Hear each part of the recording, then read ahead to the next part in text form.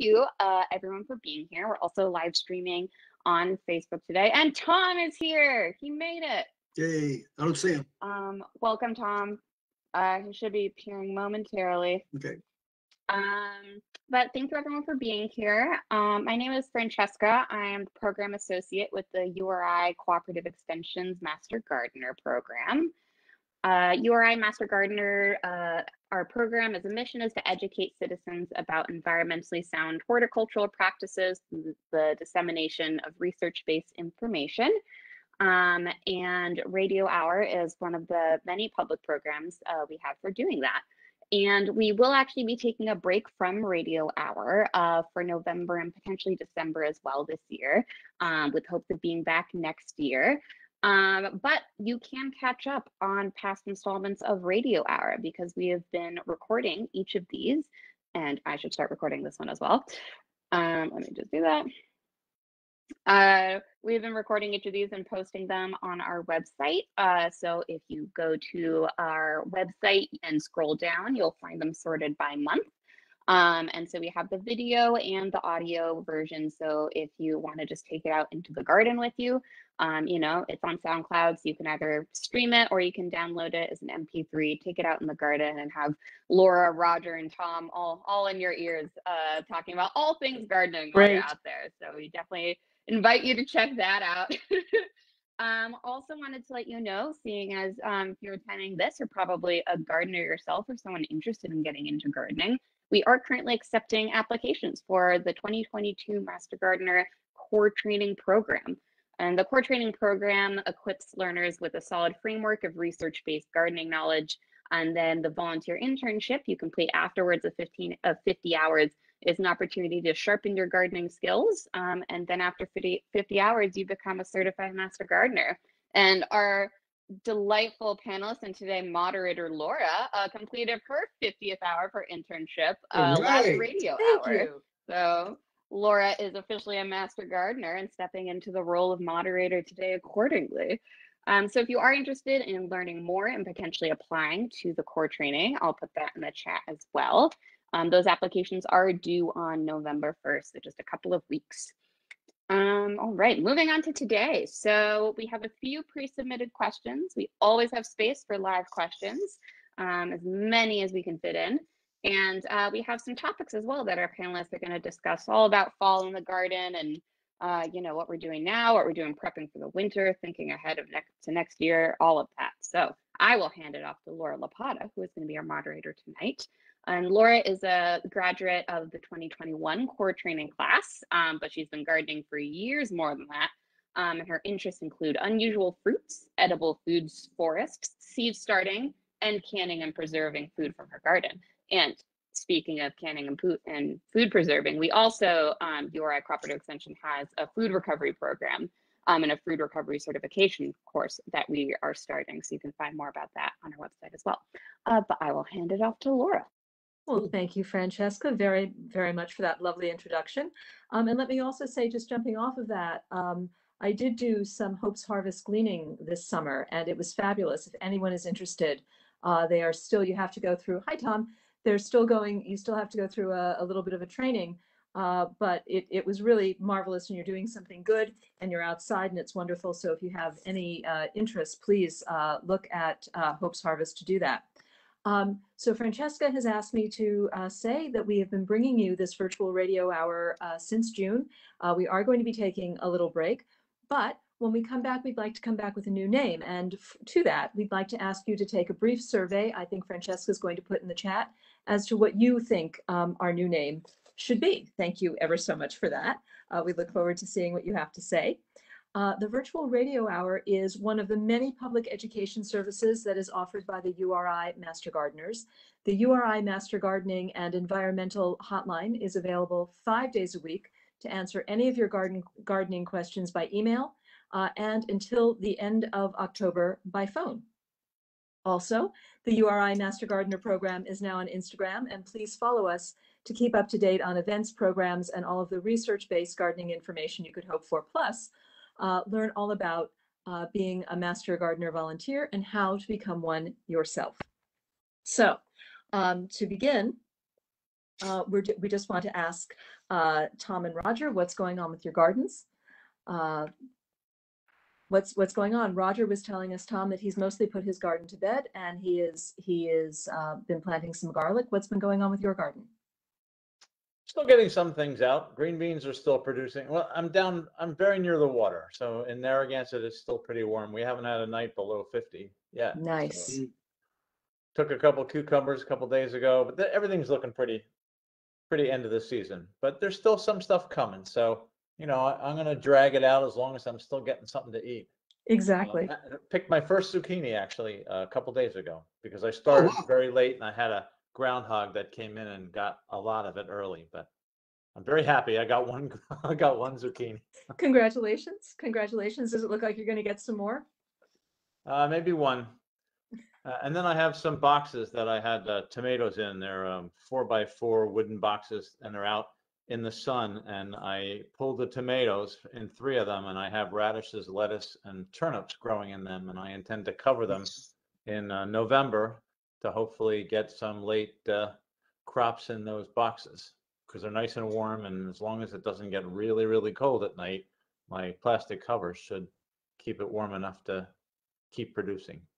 That's nice. Tom, where did you plant your squash? In the garden. The garden, I've got a very persistent groundhog that seems to be climbing up the outside fence and keeps coming in. Just about the time everything starts to recover, he comes back in. He's very clever. Smart. Yeah, because I started my squash, well, actually the winter squash a little bit later than usual. And unfortunately, the leaves, I got some powdery mildew, and the leaves certainly weren't healthy and might have had a fungal infection and such. But the butternut fruit itself only got to several inches, no more than 4 or 6 inches. They were really, really small.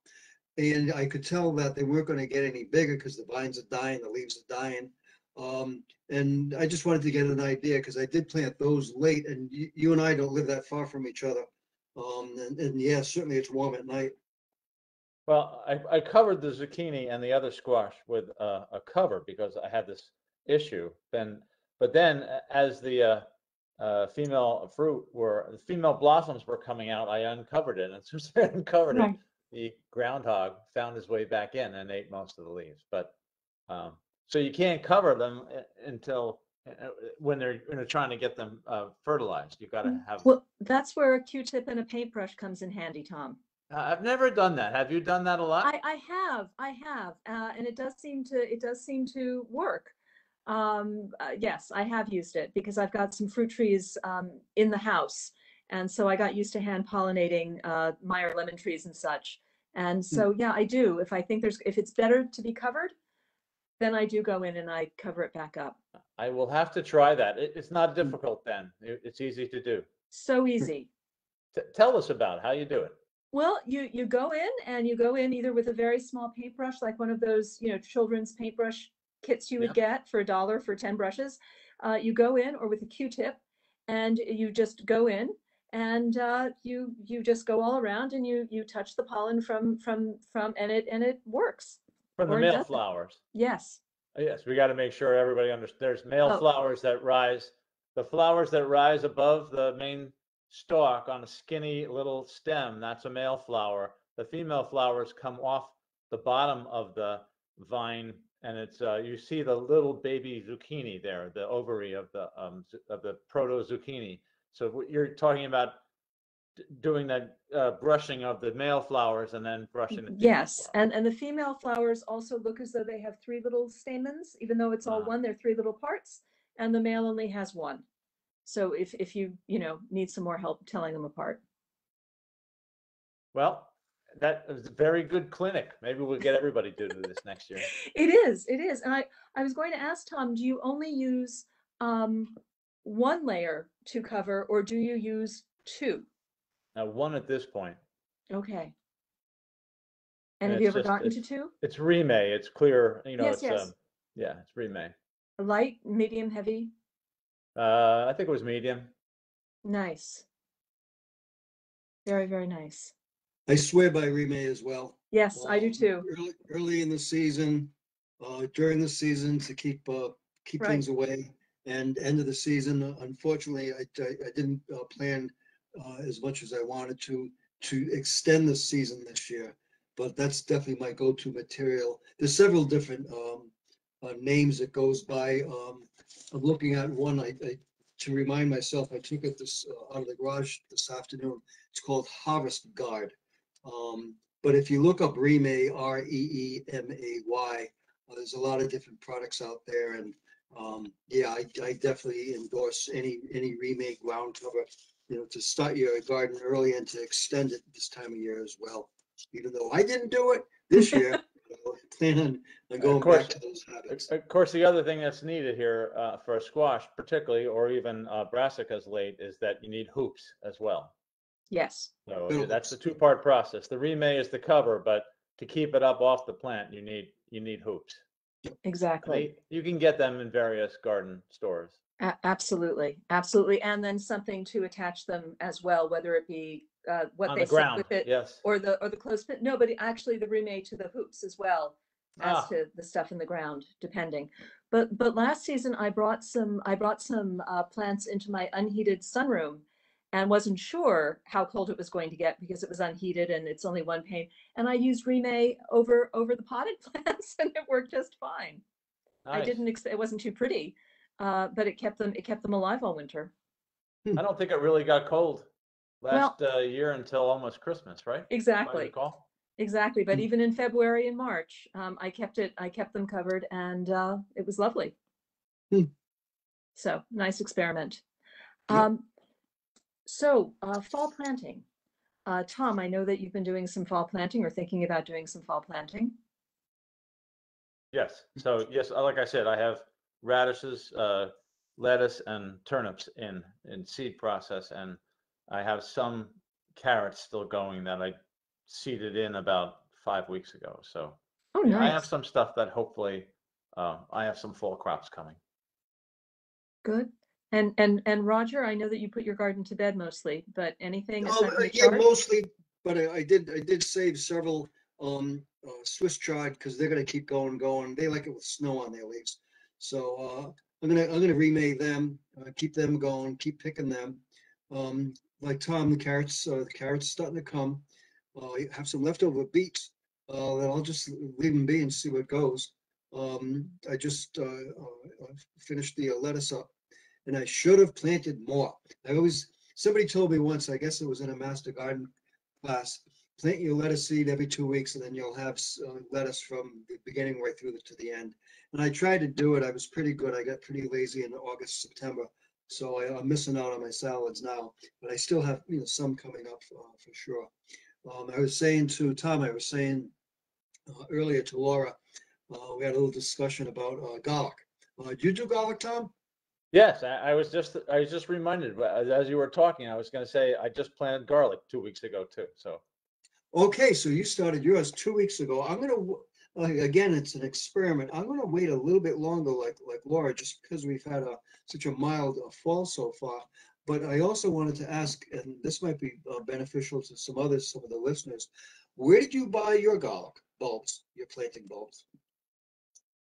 I usually get my potatoes and my garlic and my onion sets all from Pine Tree Garden Seeds in Maine. Sure, in Maine. Yep, I've done them. Okay, all right. No, I was just curious. And I've had good luck. And the garlic now, when I harvest in August, I just save this year 3 likely heads and separate them and replant. I'm not buying new garlic. Lovely. I'm just using my own garlic.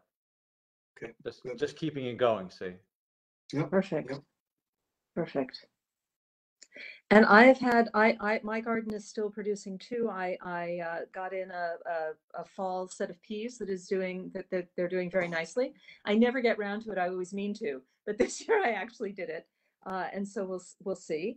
Have they blossomed? They have blossomed. I've had peas, much to my delight and surprise. I've got some cherry tomatoes still. I've got some basil going to seed, but still going. Some sweet potatoes.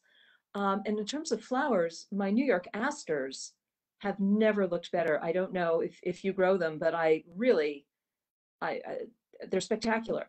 You know, I don't know if it was the way the summer went, all the rain, whatever it was, but in 30 years, these plants have never looked so beautiful. So I'm very, very grateful that Nice. that has occurred. So did you plant them, or did you just let the native ones come in? Because I started getting interested in these plants more and realized a couple of years ago what they look like when they're tiny. So Yes. now I have New York Asters everywhere. They're literally, they seed like mad. And so this is what's happened. I planted 3 plants, and now over 30 years, and some I'm sure getting trampled and died and this and that and the other, it is now a nice full swath of and they're beautiful. Really, I've not had them look so healthy, so full. They just look right. I mean, how you hope they're going to look, it took 30 years. Well, Well, they get very tall, and they like to Yes. lean over, so you have to sort of prop them up sometimes. Well, there's enough around them that's tall that's sort of holding them together. They're not just stuck in the middle of something. Yes. So I'm very, very, very pleased with that. You guys sold me on that. I'm familiar with the asters, not the New York asters. Every now and then I like to dabble with certain flowers. I'll try something different every season. And this is on my list. I just wrote it down. Excellent. Learn a little bit more about it and see if it's adaptable in Tom's area. It's certainly going to be adaptable in my area. Sure. We're so close. Sure. So I'm gonna have to do a little homework on that. And looks like I'll be doing some New York Asters next year. Good. And it's a native and wonderful. Don't buy any. Just stop by. I'll give you 5 or 6. Bingo. That's Okay, the way it I'll be works. many Welcome of to the them. garden. Welcome to the They're garden. everywhere. Okay. You'll be hearing from me in a couple of days, Tom. I'll be, yep, Okay. sure. I just wrote a note. Great. Excellent. Anyone doing anything special for fall cleanup? Nothing special. What do you Anything in mean? particular? Anything in particular that you think folks might like to know about that they might not? Well, we can go into the current thinking on this. Is that I used to cut everything down and clean things up and rake the leaves out and put them in a nice pile somewhere else. And now I kind of let everything stay Me too. put, unless, with the exception of if there's a stalk that looks particularly ugly, like dark brown and grayish black, they don't appeal to me. So I tend to cut those stalks away this time of year. But mature seed pods with still some green leaves on perennials, I leave them up. I let the leaves fall where they may. And by the time March comes around, most of them have blown into the deep woods anyhow. But the current thinking is don't clean up your garden. Exactly. Or wait till spring. And even then, you want to wait until you have a lot of green poking through, because all that leaf litter and dead stalks provide homes to a lot of beneficial insects, and we're trying to encourage the growth of those populations. We are. The only thing I cut back are my herbaceous peonies, and I those go in the trash. They don't go in the compost pile, just because of boitress. Is that how it's pronounced? It's the only thing that kills peonies. So you don't want to leave those lying around. And so they look ugly, so you should cut them. They get all that dark black, and it's once bad the for peonies them, start and to I go, love they them. look bad. So I want them to be healthy and well, but everything else I'm very happy to leave, most particularly things with hollow stems, for the bugs to be able to overwinter, and lots and lots and lots of seeds. Roger, anything you'd like to add? I have a hotline question for you two master gardeners. I recently harvested my milkweed pods.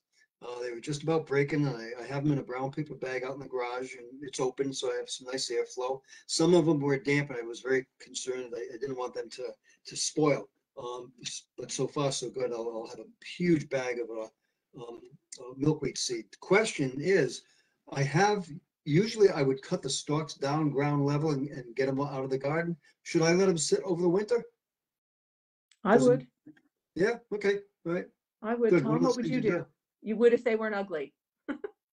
Exactly. And my newest garden, where my incarnata is, I'm trying to go for the meadow effect. So I'm really leaving most of that there.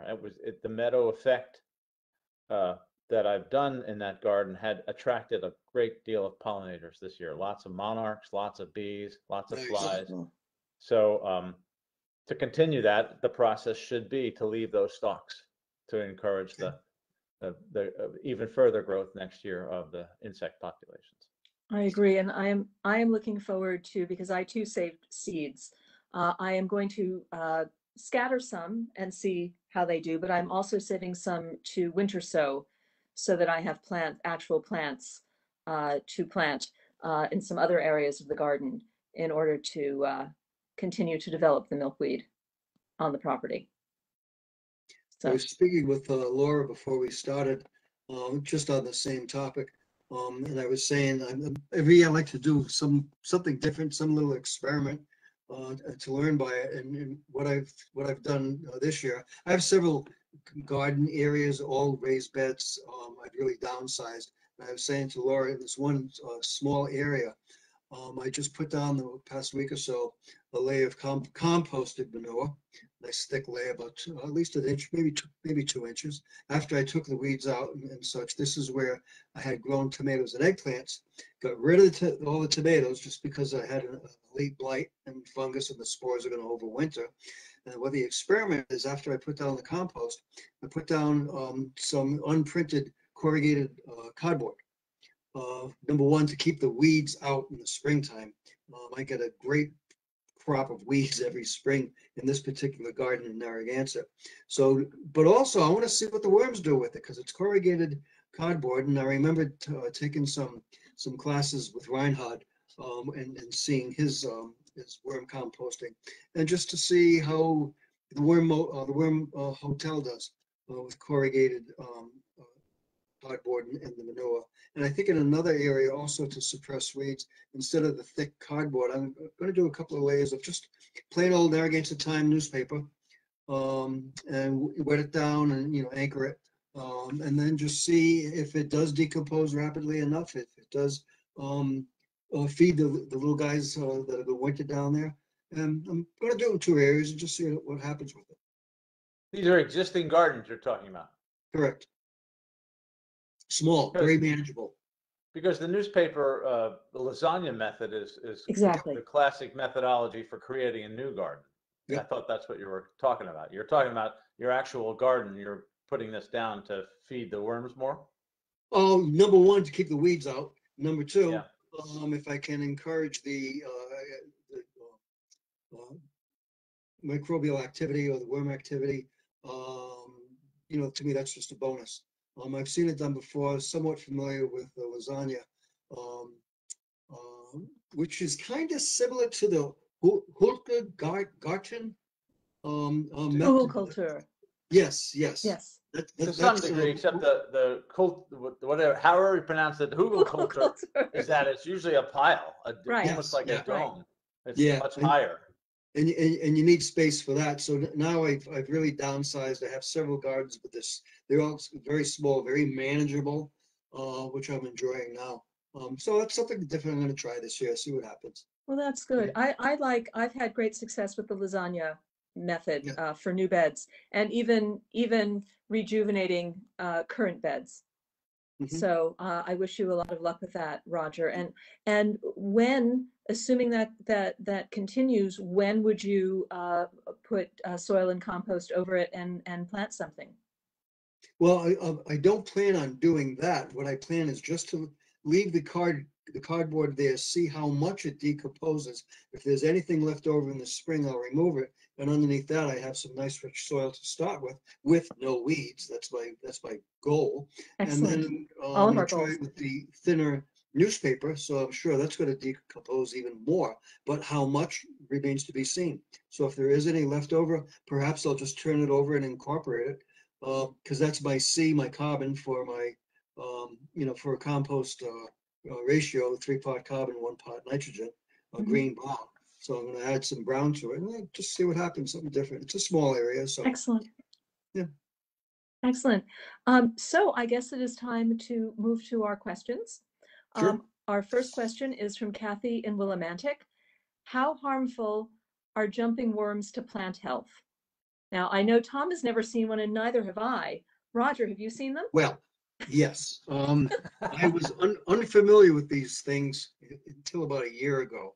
And I believe I got involved with a discussion with someone at a farmer's market, and that was followed up this spring at the hotline Mhm. with some fellow master gardeners. And yeah, these things are crazy. They look like big worms, big neurotic worms. They just won't stop. I wouldn't say they jump, but I know obviously they got the nickname jumping because they're extremely active and move very, very quickly, and they're large, almost snake-like. Well, baby snake, but much bigger than a baby snake, but much bigger than what we know as our European earthworms. And certainly they're invasive, brought over from Asia. Um, they definitely can damage, do a number to the garden, and can be injurious to plant. For a couple of things, they damage the roots. They eat the roots. Ferocious appetites. They eat a lot of organic material. They grow very fast. They reproduce even very quickly as well. Once they're in soil, they're infested in the soil, and there hasn't yet been, there's research done on it at other extension universities, but there hasn't been a successful method developed to eradicate them. So, as a matter of fact, I think it was Corliss down in Westerly. Do you know Corliss Merkel? I do. Laura? Okay, Of her. yeah, because she's involved heavily with the Wilcox Park. Yes. And I think it was one of that group where we had the discussion from. So apparently they're down there somewhere. I've seen them, and yeah, you don't want them. And right now we don't know how to get rid of them if you do have them. But they're not good. They're not good for your plants. Not good for your garden at all. They're gonna shrew out the American, not the American, excuse me, the European earthworm. Also invasive, but that's been here for centuries. So what do we tell this poor lady? Start gardening in a different area? Yeah. Well, that's the beauty about raised beds. Yeah. Exactly. Start out clean, start out in a different area. Take away its food supply. That's the best way to deter, any. Well, Tom's feeding his groundhog. I fed my chickens this year. So as long as we keep the food supply away, they're going to go elsewhere and look for something. So you want to keep the food supply away. That's true. They do. I don't know if they're more predominant in lawns, although I have seen pictures of the lawn damage, very similar to a grub damage. The grass just turns brown and dies off because there's no root system. These things just chew up the roots. So if it's in the vegetable garden, I'd let that garden fallow and relocate another raised bed elsewhere. Well, I was also doing some research, though I've not seen them, that they also eat the duff off the forest floor. Mm-hmm. Which is, I mean, yeah, horrible. And they travel. That too. So good luck with that, Kathy. We are sorry that you have the problem, and we hope that they find a way of handling them soon. Where was Kathy from? Willimantic. Okay, all right, okay. So Mike from Providence would like to know, do lawn fertilizers with high rates of phosphates have a negative effect when used near the Narragansett sewer system? Well, that's a complex question. It all depends on how the runoff is running. Exactly. If you're fertilizing right next to your driveway and the lawn is higher than the driveway, then the answer is yes. Those phosphates will wash out in heavy rain and will go down into the sewers. So, our general advice is not to use a lot of that kind of fertilizer in the watershed. And if you do it circumspectly and do not fertilize near the runoff area. That's the best I could suggest, I think. I agree with Tom's first reaction to the question. If this was on a test, I would think might be a trick question. Right. So I read it a couple of times, and the word that jumped out at me, do lawn fertilizers with high rates of phosphates. That's the kick right there. Of course, you're not going to do anything with a high rate. You want to do what's appropriate. So what is appropriate? Well, what I would suggest is in March, let's do a soil analysis, do a soil test at UConn. And see what your phosphorus, your potassium, your magnesium, your calcium, see what your levels are. And if you're already at optimum or higher, then you don't need anything. Because certainly a lot of people will add things to their garden and they do get excessive amounts. Yes, too much phosphorus is not good. It's going to produce algae blooms, taking oxygen out of the streams, and that's what we hear about. Easily avoidable. I mean, if you need it, you use it, and the plants will use it. If you don't need it, don't add it. And that's what when you look at your fertilizer bag, you have your 3 numbers, your NPK. First one is your nitrogen, second one is your phosphate, and the K is your potassium. So know what your levels are of each in an analysis, and then apply appropriately. A soil analysis will not include nitrogen just because it's used up so quickly by plants, so it's hard to give it a constant measure. With the other micronutrients and macronutrients, they're going to be more of a steady level. The amounts used are a little bit less. Yes, I mean, and the only thing that I would add to your excellent answers, both of you, is that if you are cutting your lawn, to leave the lawn clippings there, rather than take them out, and that, you know, will of course help the natural phosphorus level stay a bit higher. Therefore, I would hope lessening the need for phosphorus in your lawn fertilizer. And nitrogen too when you leave your grass clippings. Exactly. Just as long as your grass clippings are 6 inches high, you're going to develop your thatch. But you know, if you cut on a regular basis and they're relatively short, yeah, it's going to build up your soil profile. I was going to say that this year I'm a convert to cutting high. I always had cut it short before, and this year my lawnmower kicked, and I hired this guy, and he cuts it high, and the lawn has never looked better. Granted, it's been a terrific year for grass because it's rained all the time, but right. No, I've always cut mine high, and I have to say, I was so surprised this summer, just sort of driving around town, seeing how low everybody else had their grass cut. Yep. And it just, oof, no. So I'm glad you're liking it, Tom. It makes a big difference. I mean, the grass is lush right now in October. It's just lush. Yes. And he cuts it once a week and can all throughout the summer. I mean, like I said, it's been a terrific year for grass. Yes. It's so much rain that everything is fine. Right. It's the only summer I can remember in Narragansett where we didn't have burned out grass somewhere. Everything is green this year. Yes, it's been delightful. You know, except the bugs and the slugs are having a good time here, which is another one of your questions, I think, about the hostas. The slugs are having a field day this year. Exactly. So let's get to Karen's question from Warwick. She has 100+ hostas that have suffered horribly from Japanese beetle this summer. She's never seen it so bad before. How does she get rid of these horrible things? I don't think it's Japanese beetles. I did a little research myself on this, and the Japanese beetles do not favor eating hosta. But my own hosta this year they look like they've been peppered by birdshot. They're full of holes and they've been eaten, and it's pretty sure that it's slugs.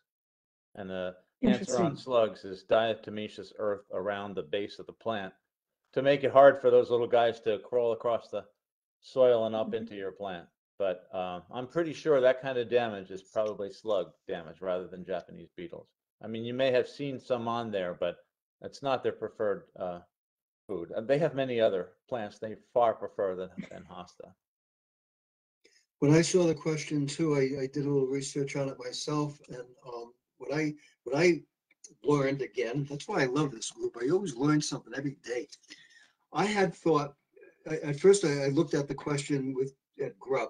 I didn't focus on the food choice of which is the hosta. That's the woman's question. But I looked at the Grub situation a little bit, and what I had learned, I was under the impression, I'm familiar with the life cycle chart that we have at the hotline. So I'm familiar with what the Japanese beetle looks like throughout the year. And I was always under the impression that you're going to prevent any damage in the early spring or earlier in the spring, say May-ish, for your preventative maintenance. But I didn't realize, and particularly this fall being so mild, that the grubs are still eating. They're still eating the grass roots.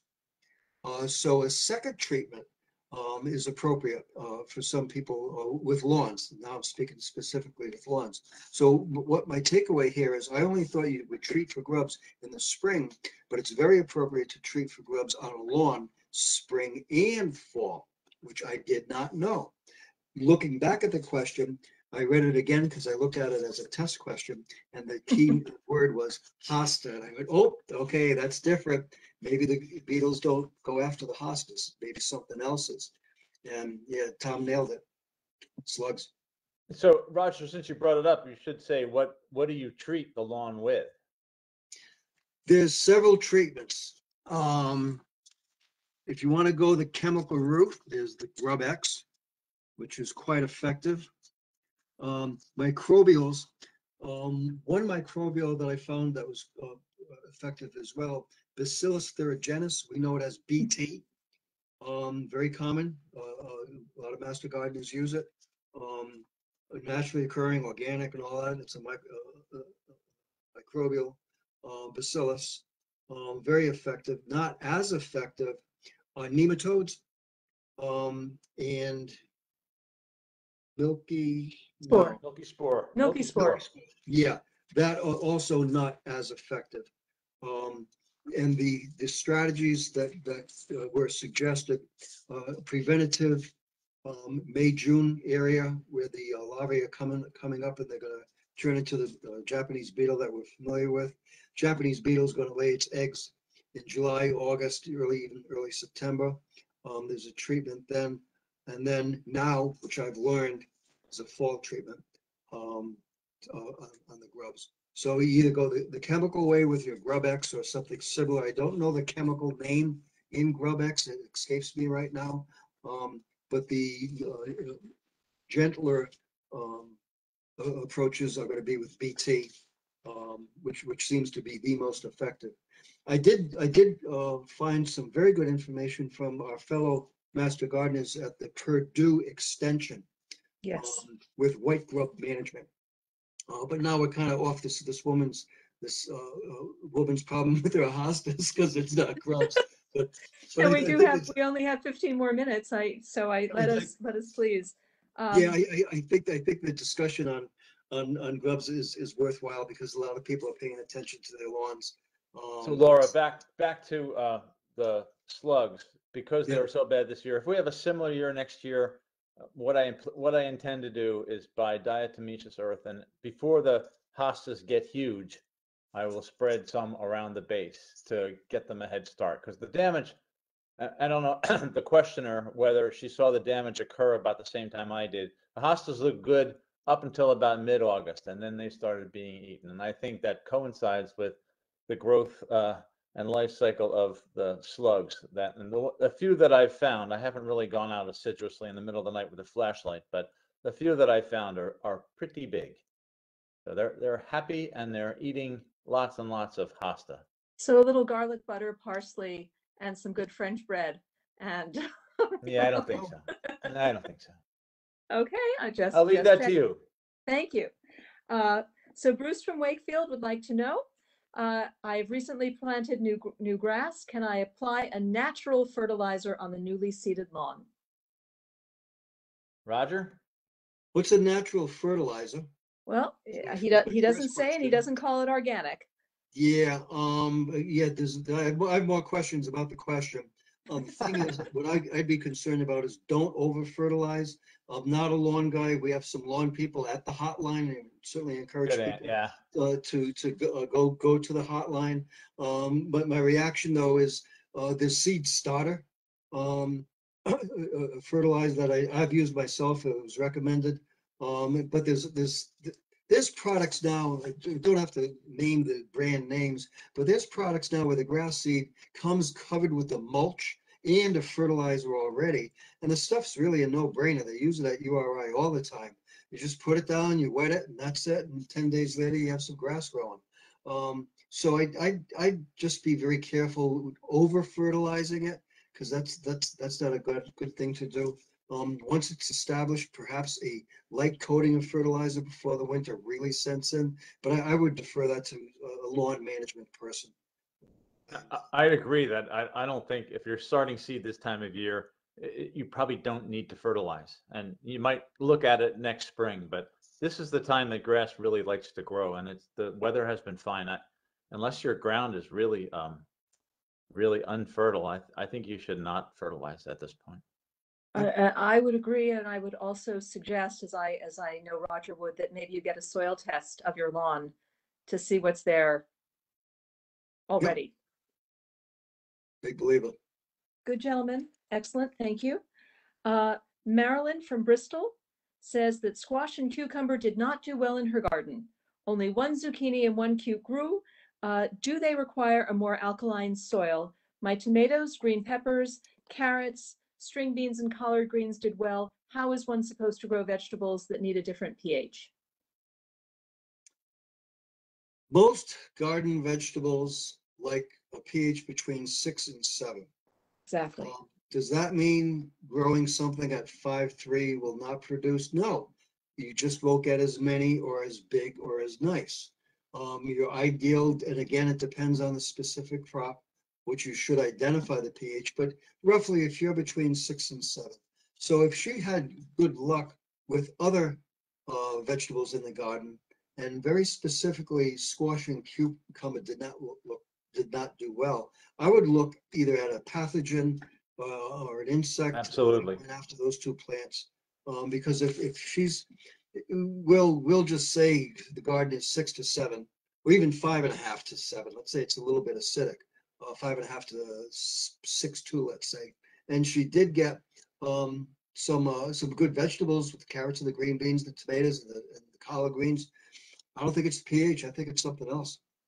Yeah, I would concur with that. And what was left out of the question is what happened to those plants? Did the cucumbers start to lose their leaves? Did they start to turn yellow? Did you start to see ugly brown or grayish leaves on the squash? They never got really large, like what you said about your plants, Roger. And I did have I went to a seminar that was given at URI from the agronomy farm, and I think it was Dr. Brown.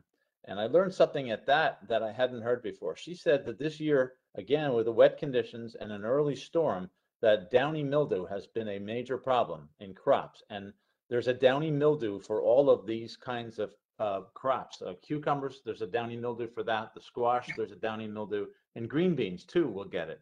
And what she told me is that downy mildew does not winter over here in the north, but they ride the storms that ride up the coast. And generally we see them like a hurricane or a tropical storm come in August or September. Fascinating. But this year there was that storm that rode up the coast Sure. in June. And apparently that brought downy mildew to a lot of gardens in Rhode Island. My cucumbers flourished briefly and then went all yellow. I picked off most of the yellow leaves and I did get a second little flush. The squash, same thing. I had difficulty growing squash this year. So to your original point, Yes. Roger, I think it's probably likely that there were pathogens afoot that probably hurt the cucumbers and the squash this year. No, mine did not do well either, although I don't spend as much time on it. I don't put so much attention on them. So if they do well, they do well, and if they don't, but I've never had a year where everything has done well. I mean, part of gardening, look at what she did have go well. That to me is a successful year. Excellent point. Thank you. So Judith in Barrington wants to know what blooming perennials will grow well in the shady parts of her garden. And she is in Barrington. Long list. Long list, a wonderful list. First question is, do deer get in there? Because everyone's favorite shade plant is a hosta, but it's also the deer favorite plant as well. So if you don't get deer, there's hundreds of varieties of hosta. In the spring, I like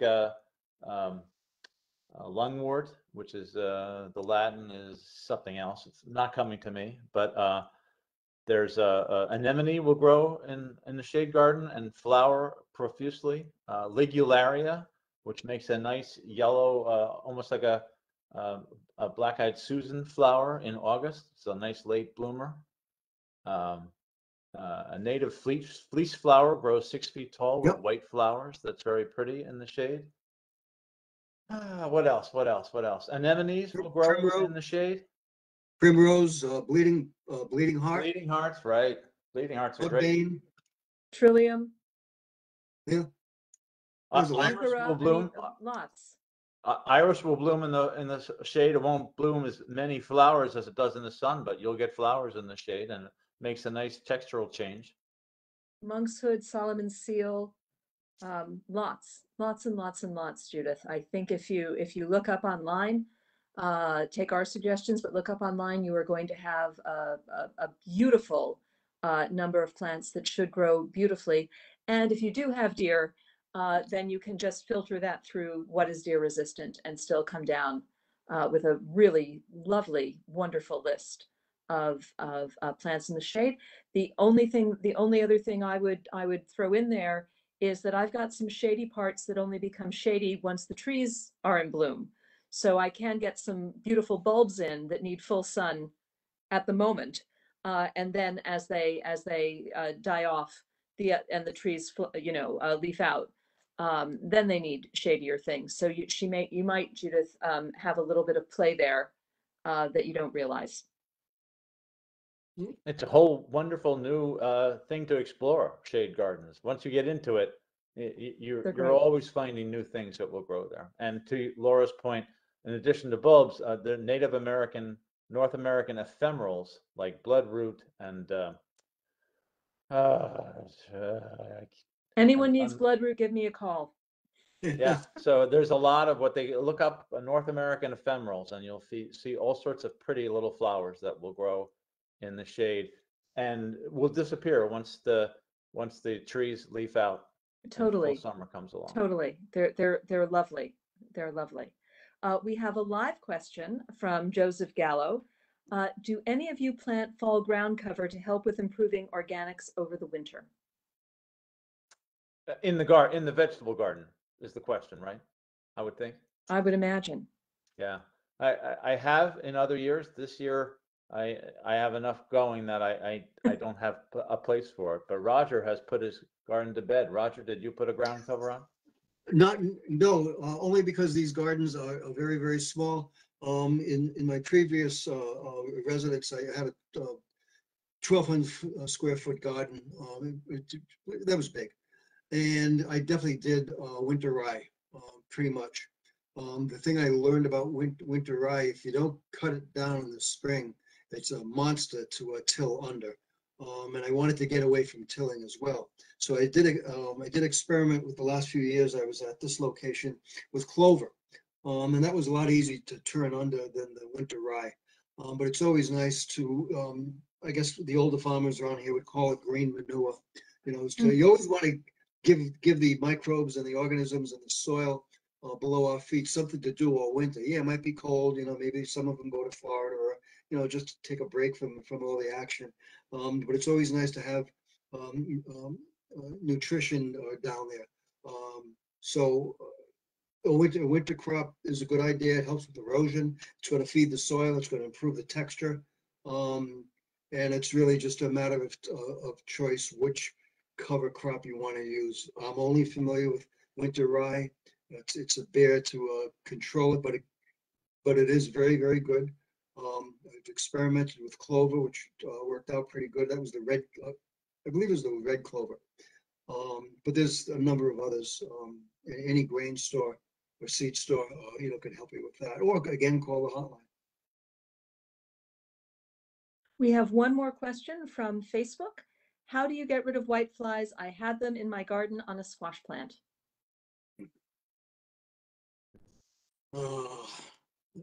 I need my cheat sheet for that one. Me too. It's in the other room. I have a list of all the insects, and it matches up with what to do with each insect, and I can't pull it off the top of my head. But whitefly, that's easy enough to look up and find. We can find that for you. Tom, do you have anything? I don't have anything. I occasionally get them inside, and I've Really? used those yellow sticky traps. Put it Yeah. just there's a little pin that goes into the soil, and you put the yellow sticky trap on it, and you put it right next to the plant, and it attracts a lot of whiteflies, and it generally does a good job on reducing. I don't think you get them all, but it reduces the population. But Good idea. I'm not usually get them outside, so that's odd that they were that bad outside, because I would think outside whatever predates on whitefly would be all over that if there was that many of them. I mean, I would always start just as I would with aphids, a little Dawn and some water and a spray thing, Yeah. just to see if that did anything. It won't hurt anything, and it might help.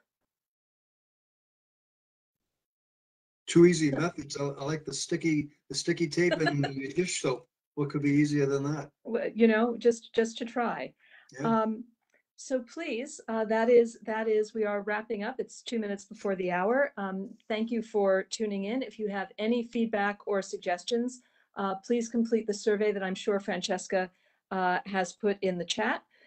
We would love to have any ideas for future radio hours or topics, and certainly I think slugs and grubs, maybe some of them. Please spread the word and let your friends know that we can be found on the Facebook and on the Master Gardener Instagram for updates. Thank you both, Roger and Tom. Lovely Sure. to speak with you this evening. I hope perhaps to see you this weekend and meet you in person. For everyone, thank you so very much and have a lovely evening. Good night. Good night. Thank you.